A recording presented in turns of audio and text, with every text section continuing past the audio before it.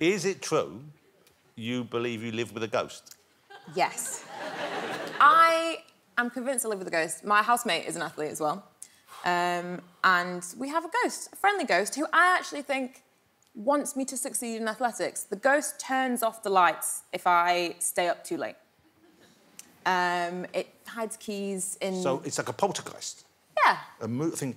But I noticed Brian sort of sighed when you said I live with a ghost. And are you a sceptic of such supernatural beliefs? To a certain extent. But I had an experience. Really? Yeah. I did, I really did. It was years ago, 100 years ago, when I was a young actor. I was in Edinburgh at the Royal Lyceum working there, and I had a bed sitting room that was one of these beautiful Victorian with these curved doors. And I went to bed one night, and there was this long dresser in front of me. My bed was sort of up left, and the dresser was there. And there was a chair right next to the dresser. And I was just trying to go to sleep, and suddenly there was this rocking sound, and the chair started to rock. And it started to rock across the room in front of my bed. And it went bump, bump, bump, bump, bump, bump. No, it's absolutely true. And bump, bump, bump. And then it stopped there. And of course, by this time, I was...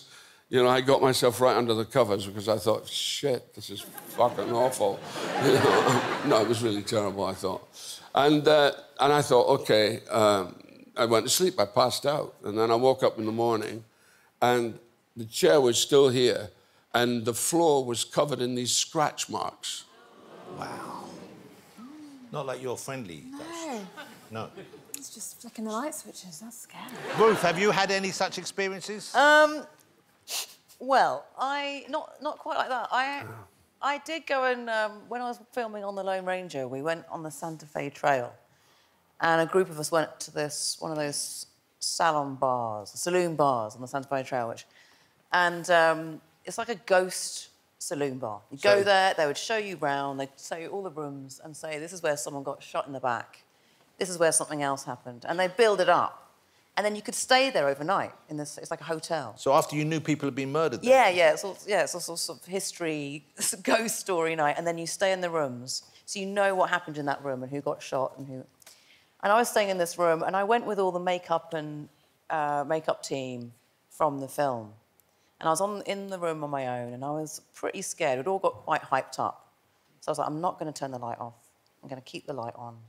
I'm feeling tense energy in this room. I think there might be something here. I'm not sure. So I get into bed. I sort of get in the covers, get into the bed, put my head down. I feel something under the pillow. And it starts to freak me out. And I'm like, oh, my God. And I get up, and I lift up the pillow, and there's a dismembered arm under my pillow. A fake dismembered arm. It was my crew who had put a dismembered arm under my pillow. Oh, it completely freaked me out. But I couldn't sleep. I didn't sleep a wink. No. The whole night because I was like freaking out. But that is a horrible trick to play. It's a horrible trick to be played on me. Terrible. Greg. Yes. I see you as a very sensible and realistic man. Spiritual man. Obviously. Obviously. Any such experiences? No. Okay. The closest I've got to a ghostly experience was I was at home quite a few years ago, but I was very much an adult. I was in my 30s. And I went home to see my parents. And in the middle of the night, I heard this, and I think this is an accurate impression coming from the garden. I